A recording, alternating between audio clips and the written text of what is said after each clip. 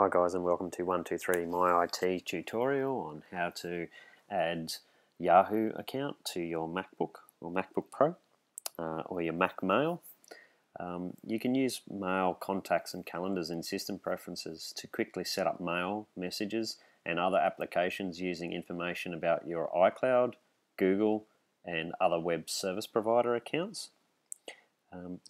To set up a Yahoo account, all you need to do is go into System Preferences, go into Mail, Contacts and Calendars,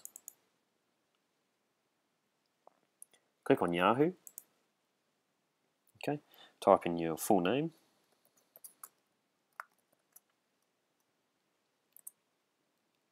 put in your Yahoo ID,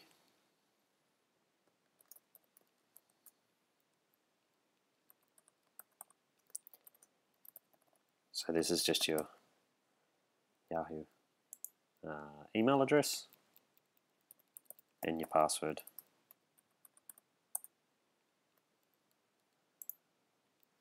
Right, click Setup.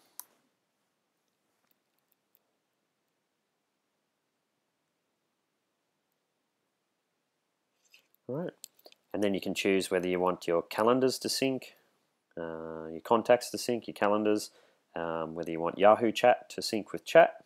I'm just going to take these out. We just want our mail to sync. I'm going to add the account here, and as you can see, the account currently says inactive, and there you go, it's found it, and there you go. So if we click on mail now,